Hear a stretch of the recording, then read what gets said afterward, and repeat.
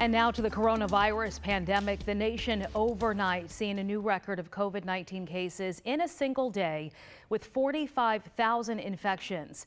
Georgia is one of about a dozen states reporting a record number of cases this week. Just over 1,700 reported yesterday. That's 100 fewer than Saturday, when we saw the highest single day increase in new cases.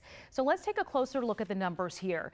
While the governor reports more than 839,000 tests conducted, the Department of Public Health only reports tests once the results are received. And that number is at the top of your screen. It's a little more than 743,000. As for hospitalizations, the number of new patients receiving care is still well below the peak in April. But after hitting a low of 783 patients on June 7th, we've seen that number slowly climb. The state reporting 1,124 people were in the hospital yesterday receiving treatment for COVID-19. The U.S. economy showing some signs of improvement, but it is still tough going for many workers. The new numbers are out today, and nearly 1.5 million people filed for first-time unemployment last week.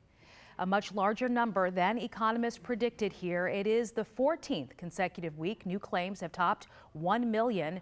Around 20 million Americans are out of work, according to the U.S. Labor Department.